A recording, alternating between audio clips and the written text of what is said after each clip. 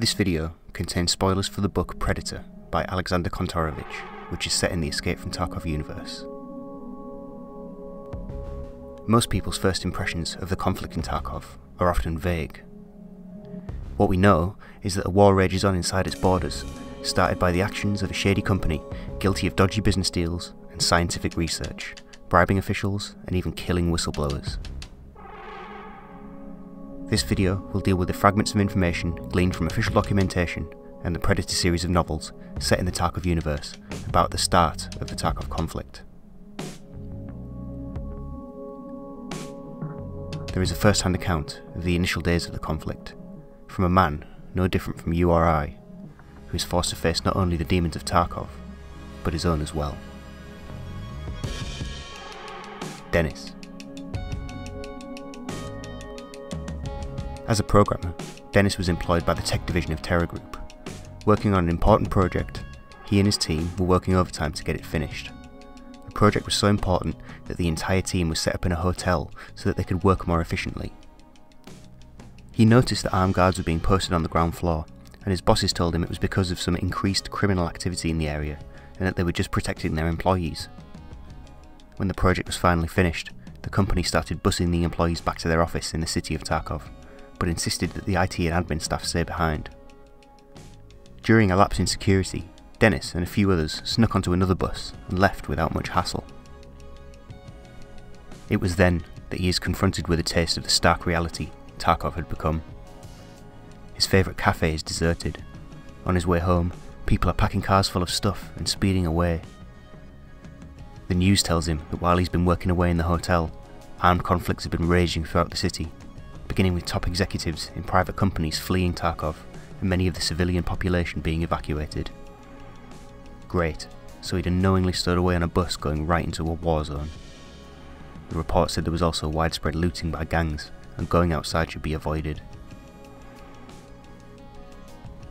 From this point on, Dennis's life would change drastically. He essentially has to learn how to survive in an area going through a mini-apocalypse. Within the next few chapters, we can see how the city itself degenerates over an extremely short space of time. Dennis decides to try and find food, but this leads to a tense encounter with a group of armed bear PMCs, who take pity on him and wonder why he's even still inside the city at all. We learn that in a little over a week, the city has become a battleground. The borders are now closed. They ransack the pockets of a man they've just killed and leave, which would become a common sight to Dennis over the next few days. He goes through many struggles in order to survive during this time, but none would test him more than the brutal murder of his two friends at the hands of local thugs. He can't believe how fast the city has degenerated and how his life has changed. After narrowly escaping from the thugs, he's captured by a gang of scavengers. The gang are an organised group of thugs that send out raiding parties into houses and tower blocks to ransack them of anything valuable.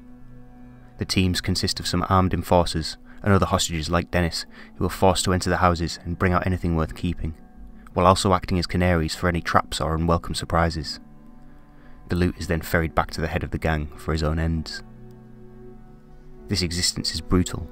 The hostages are kept in appalling conditions and fed meagre rations of tinned fish. Twice a day, they go out and loot houses. It's astonishing that in no more than 2 weeks, organised street criminals have set up sophisticated and well-oiled looting operations.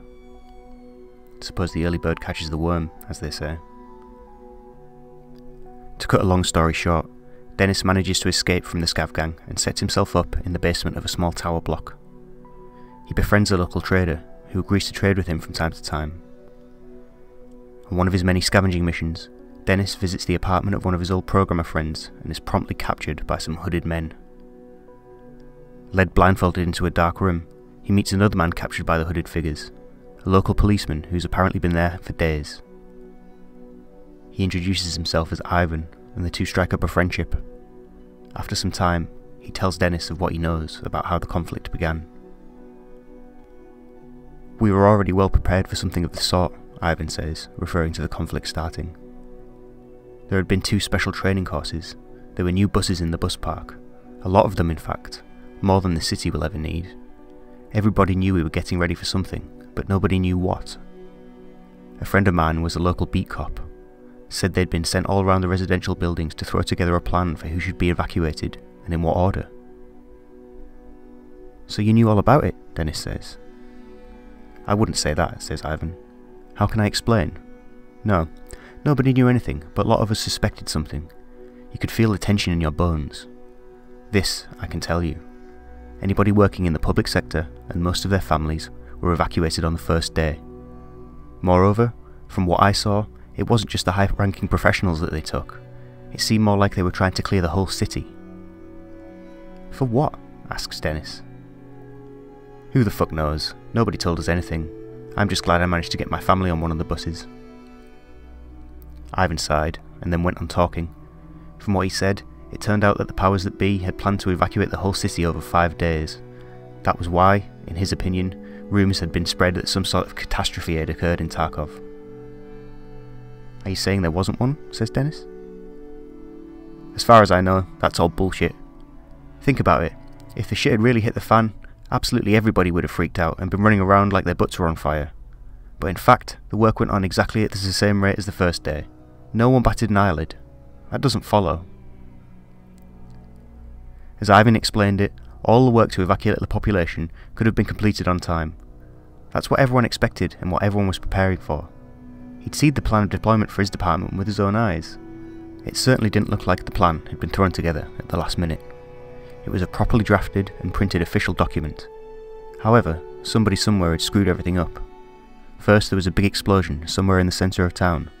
Then the evacuation buses had been attacked in several places simultaneously. The unknown attackers had opened fire on the patrol cars escorting the buses too. There had been casualties, although nobody had managed to work out exactly how many. "Then there was some kind of flash," Ivan went on. "A blue flame across the sky, and all communications went to hell. Our mobile phones stopped working. Some of our radios burnt out, and from the ones that survived, all we could hear was the group closest to us. We did manage to find out that the troops approaching the city were met with mines and machine gun fire. Then we all freaked out too. The guys started to split up, some of them running off to their families, and the rest of us headed for the transport police headquarters. We were shot at along the way. Why and by whom, I don't know. I got hit in the leg. The lads dragged me into a basement and went to get help. Then these guys came along." Ivan's revelations are startling. It would appear that the authorities knew that there was going to be some big event about to happen. From what he said, we can pick out a key detail: the blue flash. He says that the flash happened sometime after the explosion. This blue flash apparently knocked out all communications. Can we assume that this was some type of electromagnetic pulse? We know that certain areas of Tarkov are riddled with radiation, and an accompanying EMP after an explosion could point to some form of nuclear detonation, possibly by terror group. But then again, wouldn't we see a lot more destruction and devastation in the wake of a nuclear blast?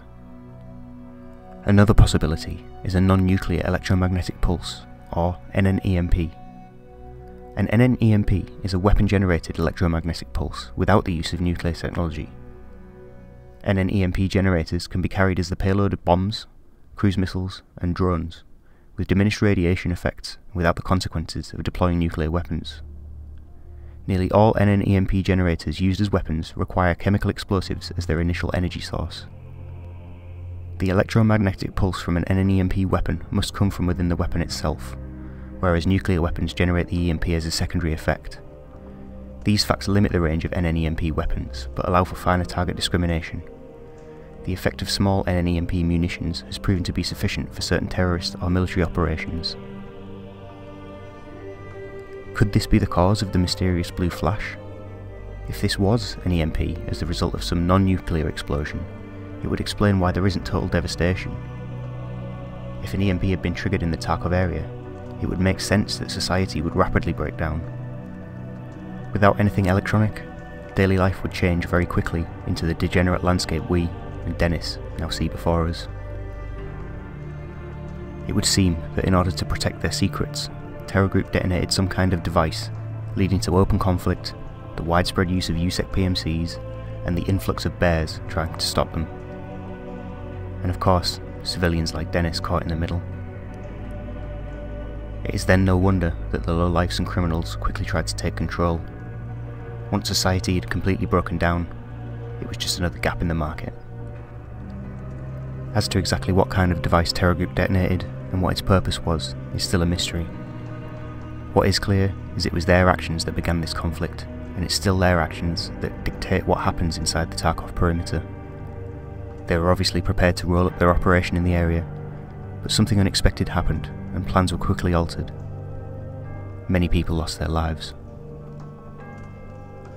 I'm hopeful that more details about the beginning of this conflict will emerge in future updates, and I'm still reading Voice Behind, the second official book in the series. If you have any thoughts or theories about this topic, please leave a comment.